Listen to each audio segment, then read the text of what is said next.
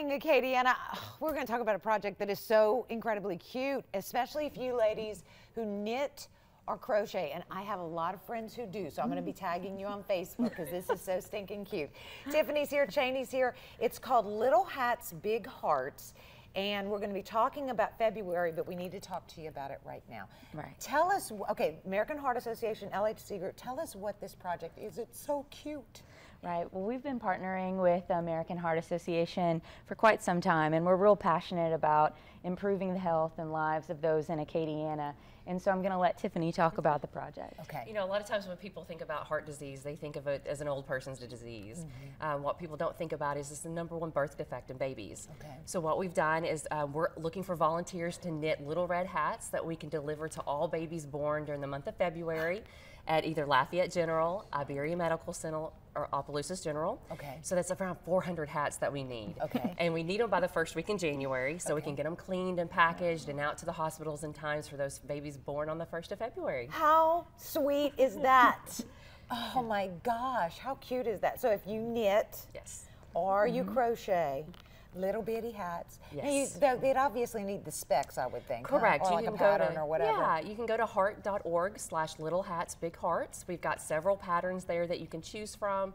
There's also contact information for me, so you can email me with any dates and deadlines and all that good stuff.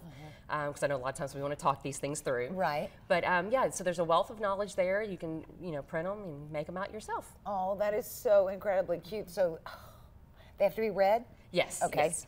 Red, my favorite color. Just saying. Anyway, so if you knit or crochet, what a great project for you. Yes. And a little hat for those folks who are really well versed or know how to do it real well, that can't take very long for them to do. Correct. I mean, I've talked to a couple people and they're all like, oh, I can have at least 25 hats done in a month. So, that's just doing it in their free time. Right. But, That is so sweet. Nothing cuter than babies, nothing cuter than little hats on babies. Oh my And then, like I said, it's the #1 birth defect. So 1 out of 100 babies born, which is averages about 40,000 babies a year with heart disease. I mean, I know a few babies who were, unfortunately, I know a couple babies who lost their lives to birth defects of the heart. And so, you know what? This is a great opportunity to draw, like you said, awareness to that. If you want to help, again, heart. It's heart.org/littlehatsbighearts. All right, so if you can knit or crochet, I might learn to knit or crochet just so I can do it too. Please help them out, and we'll put this information too at katc.com. Thank you so much for doing this. What a great project. Daniel, do you know somebody who knows how to knit or crochet? I know someone who does, but I myself do not. Maybe know we how should to. learn. I would, then I could make my own suits, my own knitted suits. Oh, I think gosh. that would be quite the fashion You would statement, I think. style. You would be styling in that. Well, you could you've rock always it. got to be a trend setter instead of a trend follower. Well, so, you and Daniel, you of all people could rock that. Thank you. Thank you. I've got some knitted ties that I'll be bringing out this